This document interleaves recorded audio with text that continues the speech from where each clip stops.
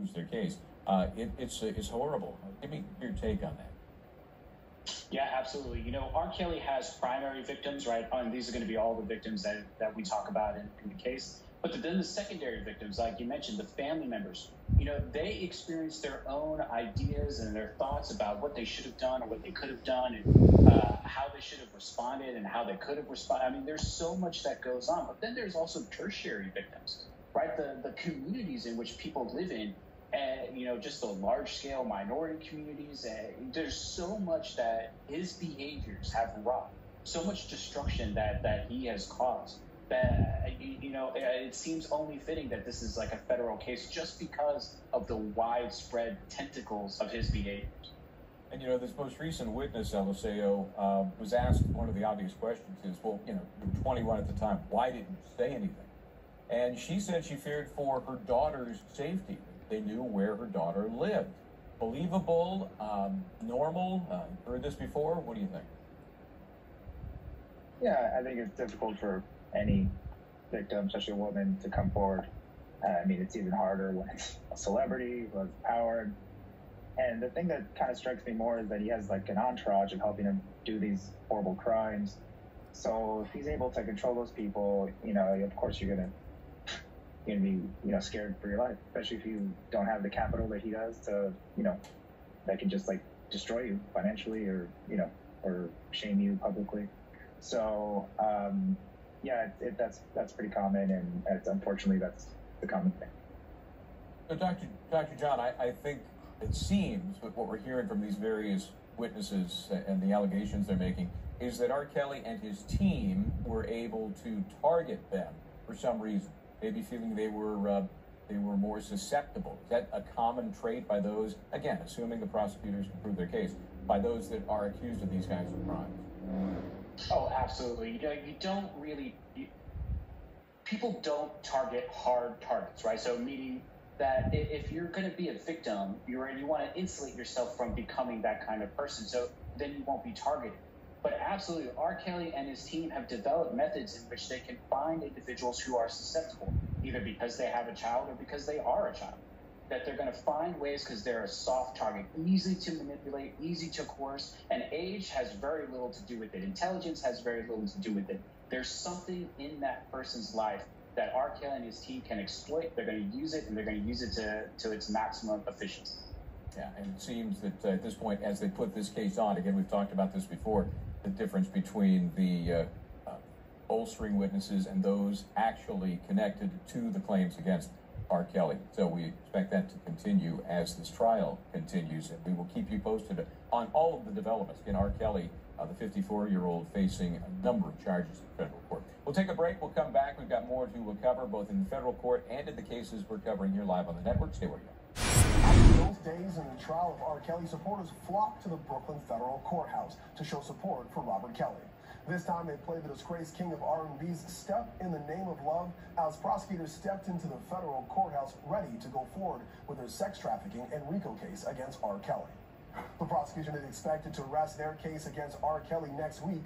So far, accuser after accuser has testified about the sometimes bizarre, manipulative, and sexually illegal acts R. Kelly forced upon young women, girls, and one boy.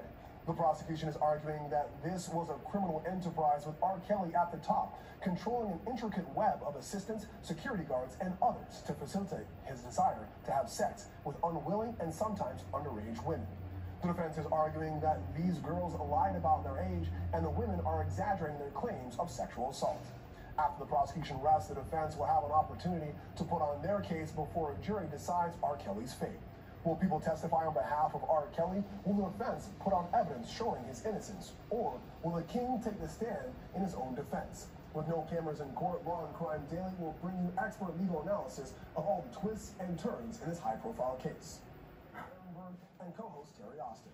Terry, with, at least for you, what is left for the prosecution to prove that R. Kelly transported women for sex and was at the head of a racketeering enterprise to have sex with women, girls, and boys? Well, the indictment specifically alleges that Kelly was transporting these people for sex and that he was the head of this enterprise. We've already seen witnesses who testified that he was transporting them for sex, that he bought plane tickets. But I think what the prosecution needs to do, if they haven't done so already, is to introduce actual plane records of tickets being purchased and other obvious evidence of things that have happened to corroborate what's going on. As far as the enterprise is concerned, if there are any texts or emails where they see Kelly directing individuals to do something on his behalf, say buy a plane ticket, I think they need to introduce that as well. Absolutely. Now, Dave, the prosecution is focusing on the sexual acts. The defense is focusing on this isn't a criminal enterprise. Where should the jury be focusing on this case?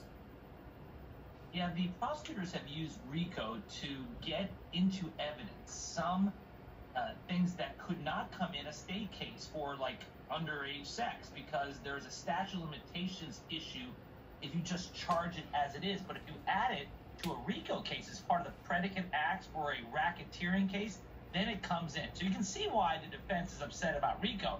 And the defense will say, well, RICO is made for the mafia. This is not the mafia. But that's old school. RICO is not just for the mafia anymore. It's for large schemes that are ongoing that involve 2 or more predicate crimes, and that would be what R. Kelly is accused of doing. And so I think the prosecution needs to just focus on the evidence, the stories from the individuals who have testified so passionately at trial, and I think that'll lead to a conviction. Absolutely. Now, as the R. Kelly trial continues, I sat down with the singer's former attorney on his federal Brooklyn case, still representing on other cases, attorney Steve Greenberg, who gives us his thoughts on the case thus far. Take a listen.